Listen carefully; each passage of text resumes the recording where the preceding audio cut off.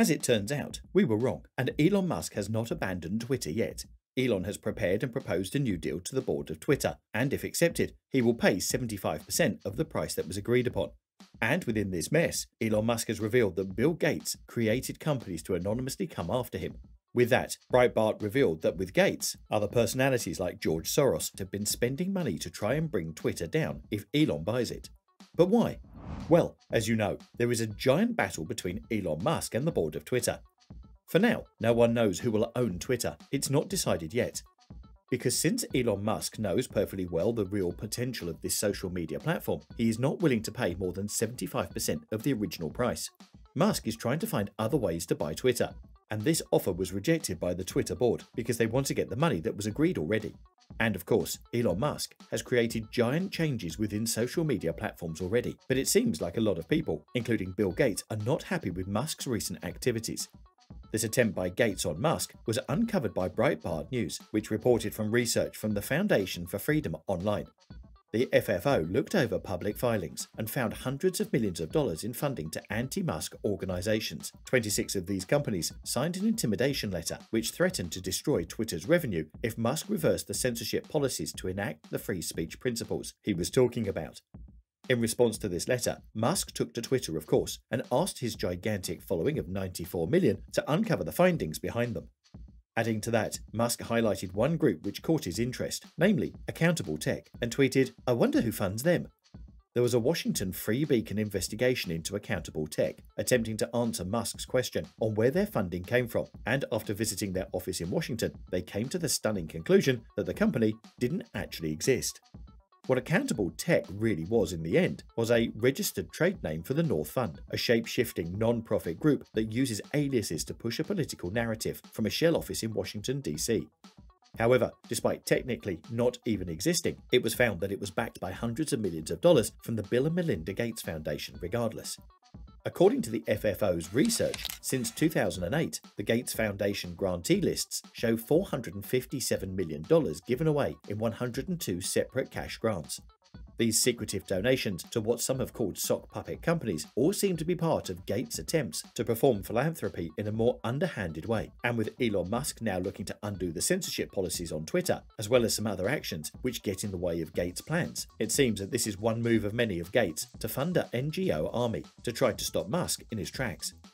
Moreover, out of the 26 companies which signed the intimidation letter and attempted to harm Twitter, a whopping 11 of them were found to be linked back solely to the Bill and Melinda Gates Foundation. However, it was later revealed that in this fight, Gates is not the only one funding to keep Twitter's censorship policies either.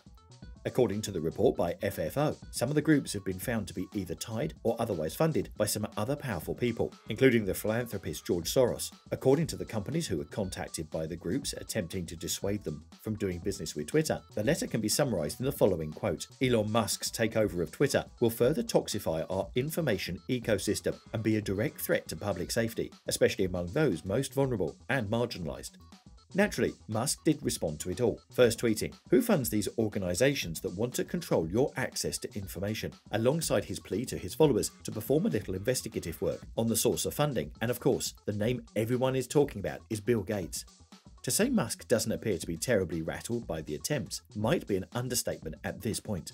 This may be because, as it has been both speculated and vaguely alluded to by Musk in interviews, that the ultimate goal was to change Twitter from getting its revenue from the sponsorship model. As in, instead of harvesting and selling data, Twitter would be a paid-for service, which means it's unclear how much of a threat it is to persuade companies that are doing business with the platform to abandon Twitter.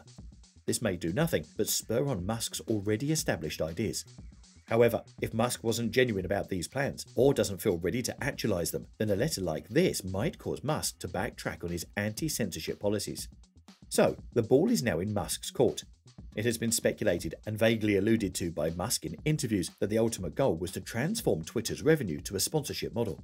And if Musk does it, then the letter signed by these companies threatening Twitter may do nothing but spur on Musk's already established ideas. However, if Musk wasn't genuine about these plans, or doesn't feel ready to actualize them, then a letter like this might cause Musk to backtrack on his anti-censorship policies.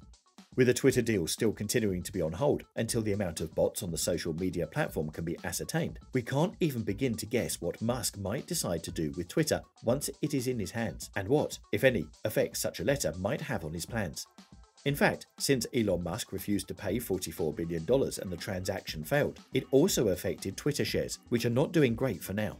With that, the two billionaires had another feud when Gates went after Musk and indirectly cast doubt about the Twitter plans.